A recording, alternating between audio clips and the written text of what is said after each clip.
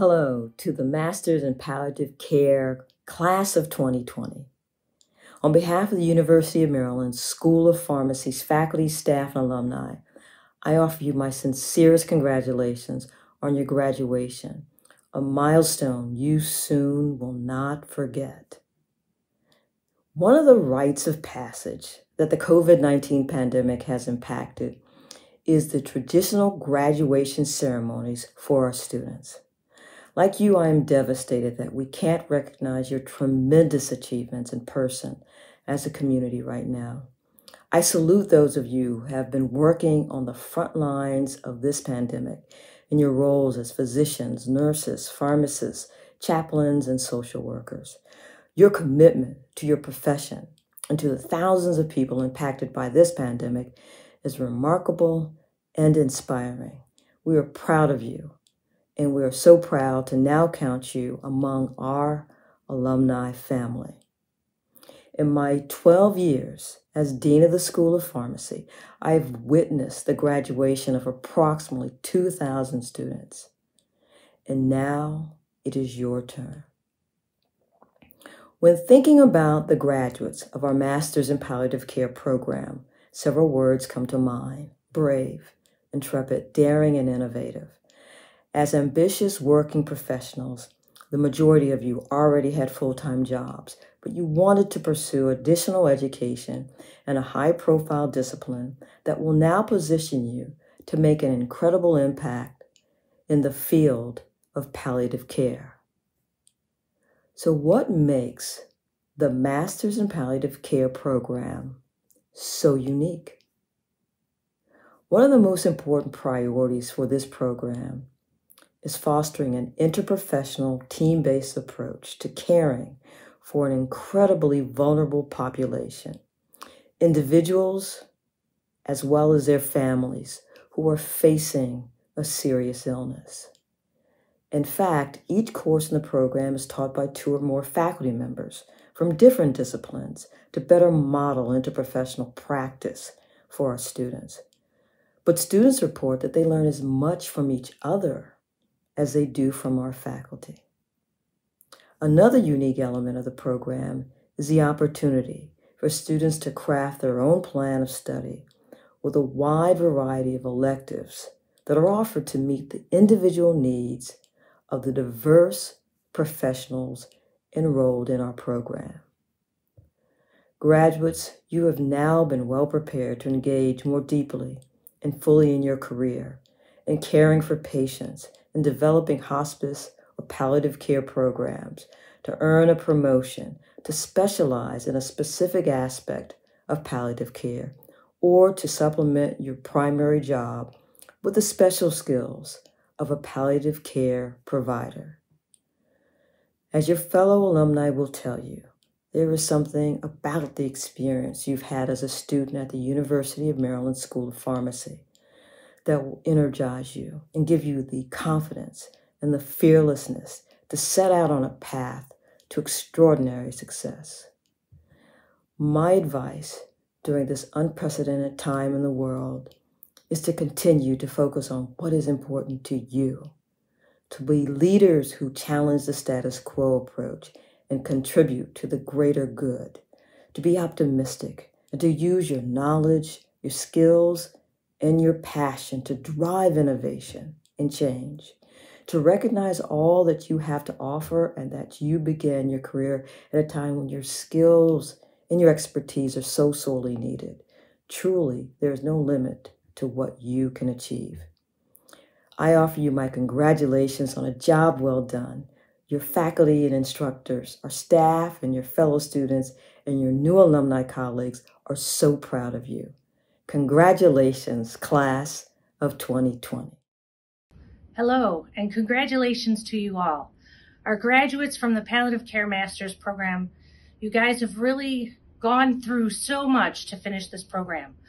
I'm sure many of you were working, you have families, and then on top of that now, you had the pandemic to deal with. So really, my heartfelt congratulations to all of you. I wish you all the best in the future. I know that you will all go on and take great care of your patients. And we wish you all of the best, and we wish you to stay close to us and let us know what you're all doing, because I know that you're going to go on and do great things. Dr. McPherson has told me time and time again about how wonderful you all are and the great work that you do in our program. And so I know that you won't stop that now. I encourage you to go on and be great and wonderful. Go and save the world. I was 24 years old, 2 months in Mozambique, happily bouncing into the oncology ward to practice my Portuguese and give a little distraction to some patients who weren't feeling so well. I saw her from afar off and she called my name. When I got to her, I could tell she wasn't doing well. The next 3 days spiraled into a chaos of pain and suffering. The hospital was out of morphine and no comfortable position could be found. We went from the bed to the chair to the floor to the bathroom, and then we'd start all over again. I had not a clue what I was doing, but I could not do nothing. And so I offered my body as something to lean on, and we cried out to God for mercy. On the third day, I climbed into bed with her. We were facing each other, and she put her head on my shoulder. Her breathing began to slow, and there she died in my arms. I carefully laid her exhausted body on the bed. I covered her with a capulana, a beautiful Mozambican fabric, and I ran from the ward, sobbing and yet relieved. It was almost in that very moment that I thought to myself, this will not be the last time that I hold a dying person. Amelia and her death changed the very course of my life. You see, I didn't know Amelia well. I can't tell you the names of her children or her husband. I don't know where her house was or what made her laugh. And yet, I was invited into this incredibly intimate moment where she passed from life to death. Isn't that the beauty of our work? Isn't that the honor that's bestowed on us? That in this season of life, when people are deciding what's most important, on who is most important, when they're deciding how to spend their last days, whether it be weeks or months, we are included. This is a holy work. I am sure that you each have your own story about how you came to palliative care. I would guess that there's death and suffering mingled in, and that this degree is a result of a desire for more compassion and more comfort. I once heard a teaching on the Hebrew word for love, ahava. Now, it was a love of the will. It wasn't a romantic kind of love like violins and music and candles and oh honey, I'm not going anywhere. It was you're throwing plates at my head, I'm ducking, you're screaming, and I stop and I say, hey, I'm not going anywhere. Ahava says, I've seen the very worst side of you, and I'm staying. That's what palliative care is. We stay. We stay through the difficult diagnosis, through the hard to manage symptoms. We stay because we love. And I now know some 10 years later that love paired with knowledge can be more effective. And that's what this degree did for me. I would like to thank Lynn McPherson. She's the very heart and soul of this program. We ride on her enthusiasm and her wit. She encourages each and every one of us. This program was so artfully put together. Somehow Lynn convinced the elite from the palliative care world to come and to teach us. They did it with such humility. They validated our ideas. They encouraged us to go deeper. They steered us in the right direction. Our learning covered the whole spectrum, from what palliative care is to communication, to spiritual care, pain management, symptom management. And now it might be an online degree, but it was immensely creative. From infographics to elevator speeches to recording ourselves giving bad news and interdisciplinary meetings via Zoom. We also know that we did not get here on our own. For me, it was God who placed the desire in me in the first place and gave me the strength to finish. My husband, who stepped up in so many ways. My 4 daughters who thought their mama could do anything. My family, though they were far, never wavered in their support. And my friends who would take me out on a girls' night just to let loose a little bit. I know you had your own support system too, and they deserve all our appreciation. So a big thanks. And now, summer class of 2020, congratulations, we are palliative care specialists. And I know none of us could have imagined we would graduate in the middle of a worldwide pandemic, and yet here we are. Nothing feels normal, nothing feels certain, plans have been foiled without any chance of rescheduling, And yet maybe we're getting a glimpse into the feelings and the emotions that our patients feel every single day. Mother Teresa said, not all of us can do great things, but we can do small things with great love.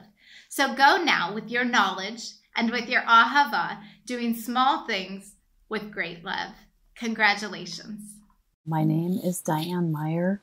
I am the director of the Center to Advance Palliative Care, a national organization whose mission is to improve access to high-quality health care during serious illness, both for patients living with serious illness and for those that love them and care about them, whether family or friends.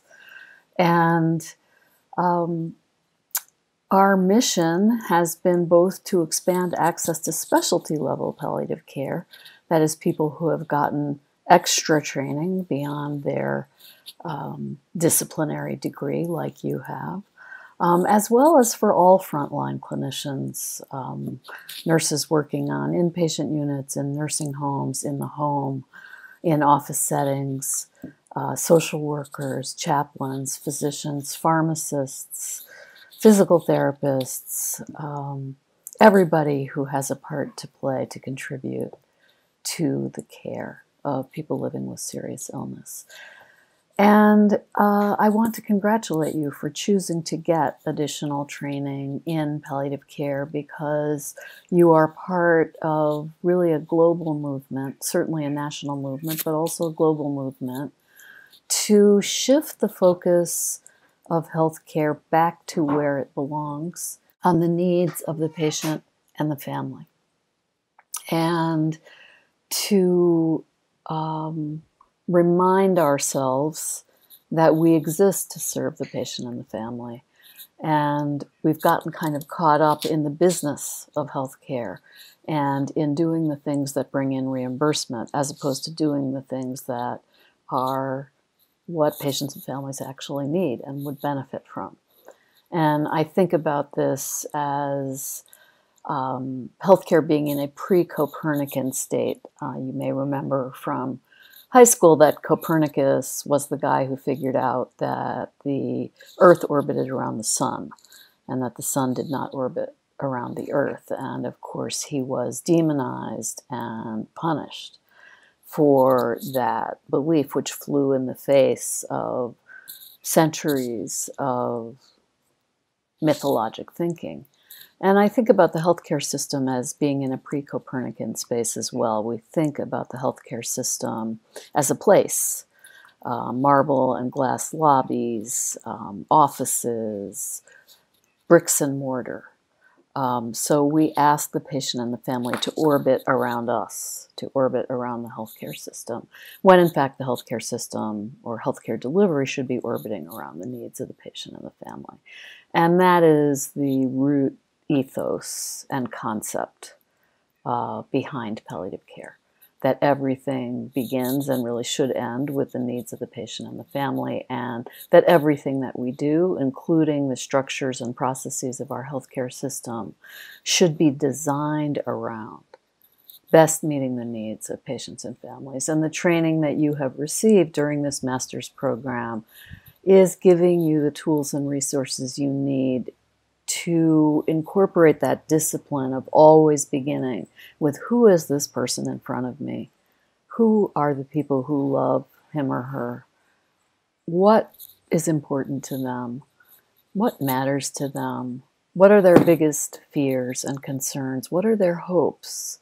What do they want our help with? And by beginning with that kind of open heart and curiosity about the people who are entrusting themselves to us, we can actually make a big difference for people. It's a change in mindset from doing what gets paid for most generously to doing what most meets the needs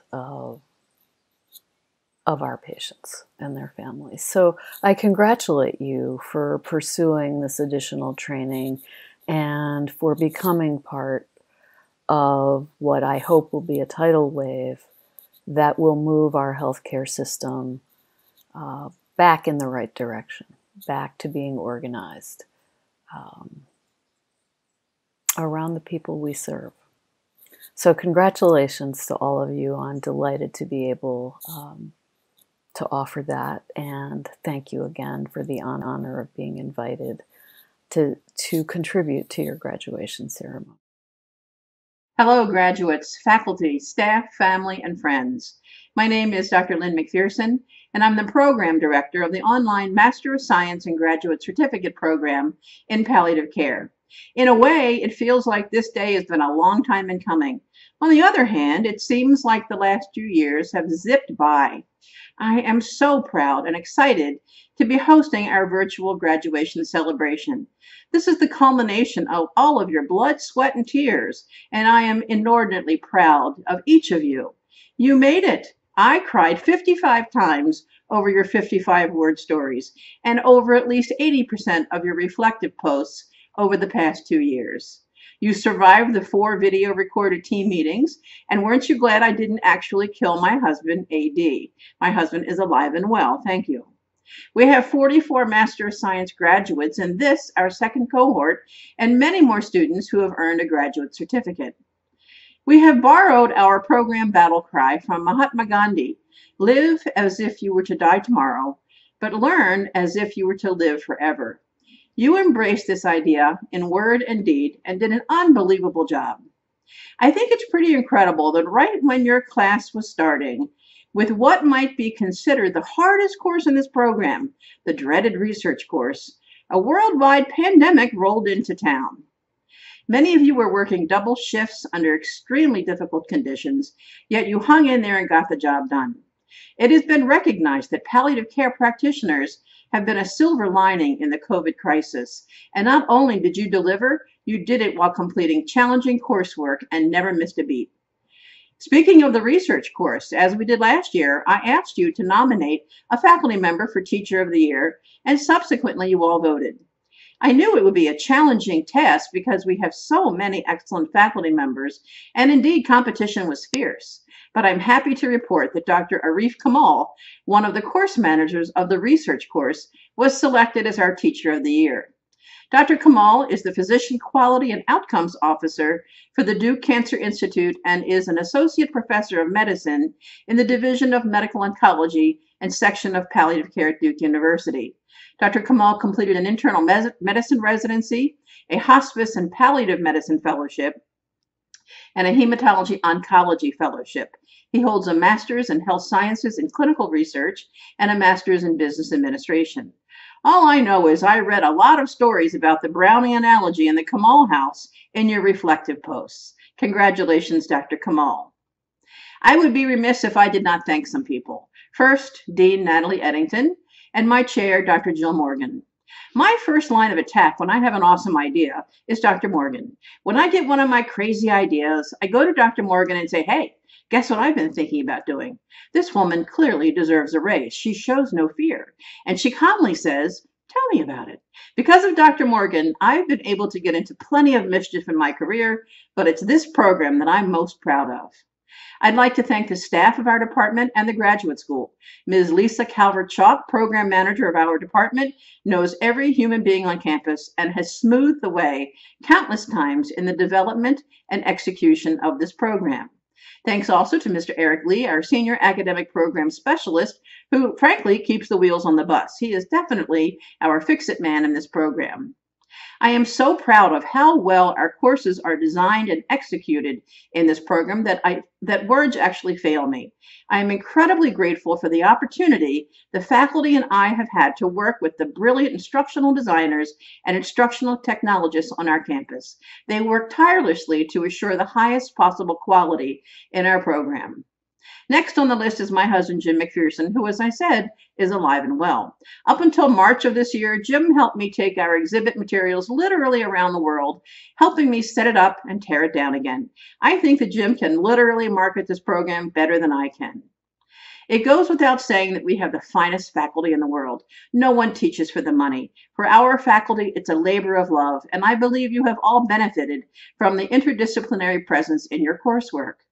I'm very appreciative of our speakers today, Dean Eddington, Dr. Jill Morgan, our special guest, Dr. Diane Meyer, the Queen of CAPSI, and Lane Heller, our student representative.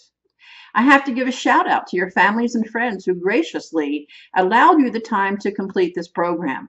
When an adult commits to completing a degree, the whole family sacrifices. And last, but by no means least, I want to thank you, our graduates, for jumping into the great unknown of this program. All of you joined even before we had a graduate from this program, trusting that you would receive a quality experience. I received permission from one of our graduates, Dawn Baker, to read a 55-word story she wrote in her last reflection post titled Graduation Day. Here it goes. Graduation Day is finally here. Take a moment to soak it all in and be proud of this accomplishment. Despite a pandemic and social issues at hand, we made it through. We have so much to offer. Look forward to what lies ahead. Go out and make a difference. The class of 2020 rocks. Indeed, you do rock. As Mother Teresa said, I alone cannot change the world, but I can cast a stone across the water to create many ripples. When I think of the impact you will all have in your careers, caring for people at the most vulnerable point in their lives, I actually get goosebumps. I am most grateful for all of you, my little ripple makers. Congratulations to the Palliative Care Masters Class of 2020. You are now officially alumni of the University of Maryland, Baltimore.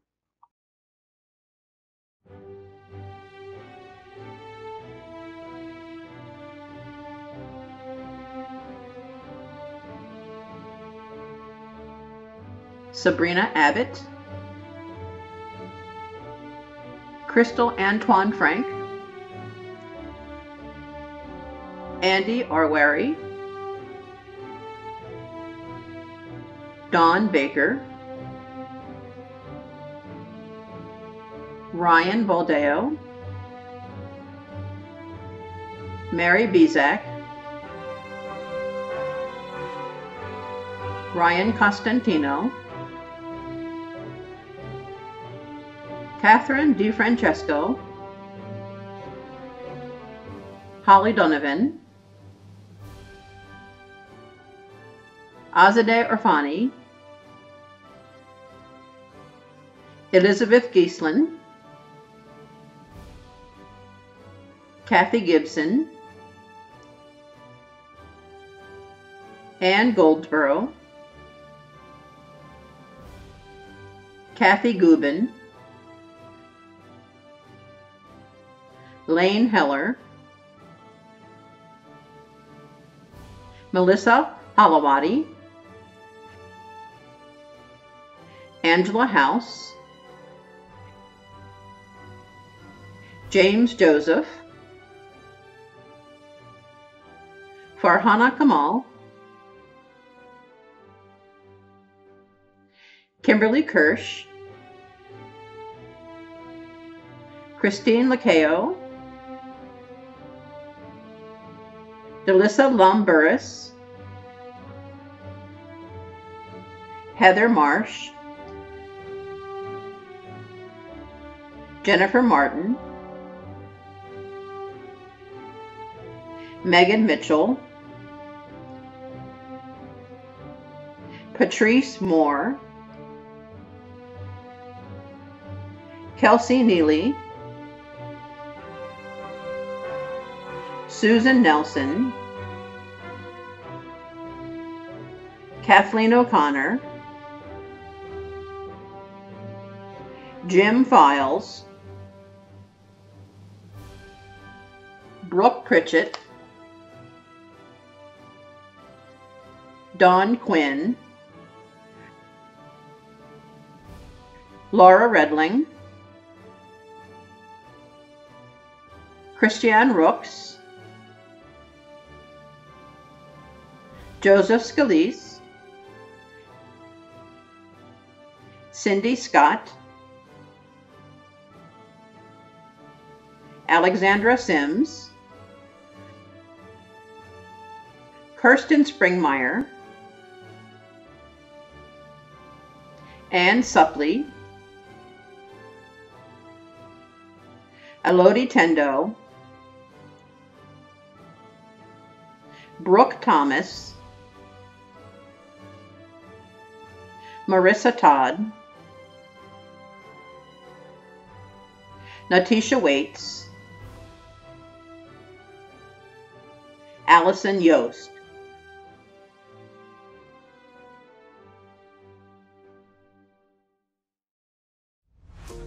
With the recommendation of the faculty of the graduate school in recognition of the successful completion of all requirements, I am pleased to accept the 2020 graduates, and I confer upon each of you the degree Master of Science. Congratulations.